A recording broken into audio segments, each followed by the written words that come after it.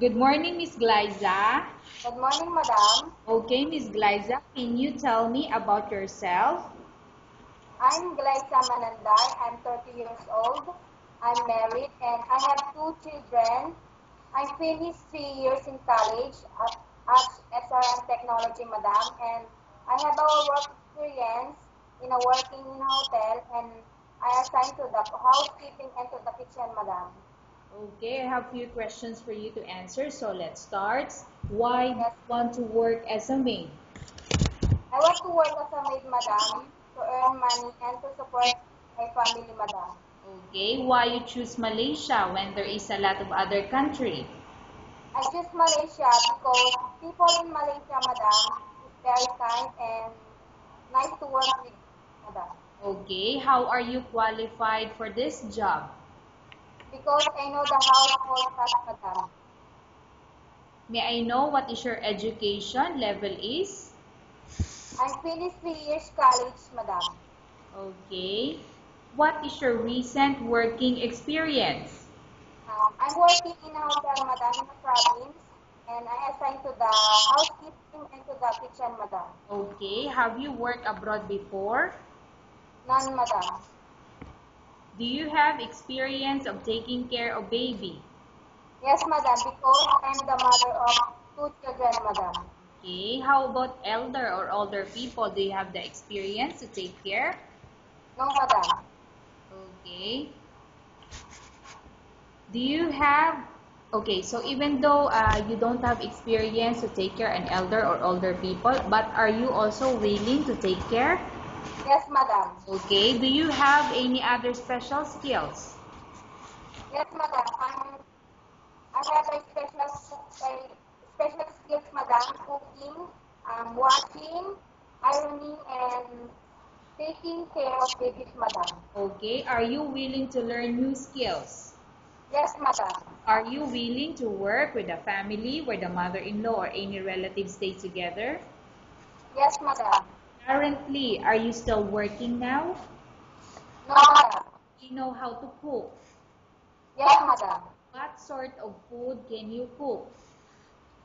Filipino food, madam. Like for example, Adobo, adobo paksiw, tinola, and minuto, madam. okay, are you aware that you will have to do washing, cleaning, ironing, and cooking? Yes, madam. From all the house chores like cooking, cleaning, ironing, and washing, which do you like most? Cleaning the house and cooking. Okay, if ever you were selected to work in Malaysia, who will take care of your kids? My husband or my mother, madam. You are not allowed to use handphone or cell phone during working hours. Yes, madam. You are only allowed to use handphone or cell phone after you finish all the works and when going to bed. Yes, madam. You are strictly needed to surrender the handphone to your employer in the morning, and your employer will return back to you once you're going to bed. Yes, madam. If every employer finds out that you're abusing your handphone and it's affected your work performance, your employer will confiscate your handphone and you're not allowed to hold it anymore. Instead, your employer will allow you to call to your family 3 times in a month. You're only allowed to bring normal phone and you're not allowed to bring smartphone. Are you agreed for the terms and condition? Yes, madam. Are you agreed to the rules and regulation for the handphone? Yes, madam. How many years is the contract as you agreed and understand? 2 years, madam. Can you describe for me your ethics or your attitude? I'm hardworking and disciplined person, madam. Okay. How can you assure to us that you will work hard in Malaysia? I follow the rules and regulations, madam. Okay. Can you promise not to use the telephone without the permission of your employer? Yes, madam. Can you promise not to put on makeup but to dress properly while work? Yes, madam. Can you promise not to invite friends or relatives without the consent of your employer? Yes, madam. Can you promise not to ask for advance salary from your employer under any circumstances? Yes, madam. Okay. Do you really understand of the rules and regulation of the agency? Yes, madam. Do you pay any placement fee for you to come to Malaysia to work as a maid? No, madam. Do you have any history of sickness, example breast cancer or any other illness? No, madam. Do you suffer from any skin diseases, allergy or physical defect? No, madam. Have you suffered from any serious illness? No, madam. Do you smoke? No, madam. Do you have any tattoo in your body? No, madam. Do you take any prohibited drugs before? No, madam. Have you undergone any operation or surgery? No, madam. Are you medically fit? Yes, madam. Are you in any medication? No, madam. Are you allergic with any food? No, madam. Are you prepared to work for the employer of any race? Yes, madam.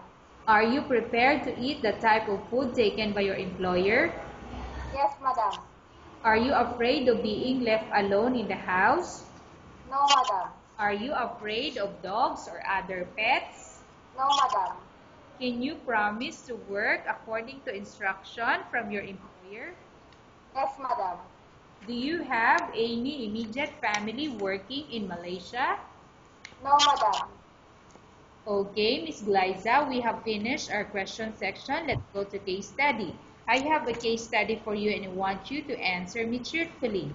Upon arrival in Malaysia within 6 months, if ever any of your family members pass away, what will you do?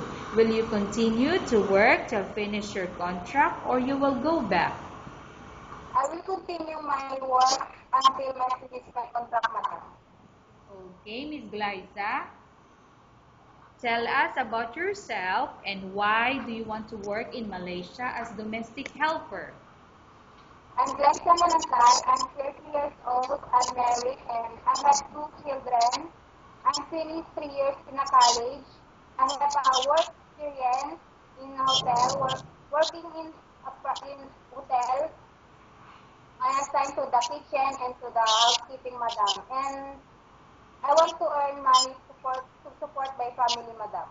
Okay, Miss Glyza, what do you want to tell to your employer who watching your video? Hi, ma'am. Please choose me because I'm very kind person and hardworking and I'm disciplined, madam. Okay, thank you very much, Miss Glyza. We will update Thank you, the madam. agency if there's any selection made by the employer. Yeah, thank you, madam.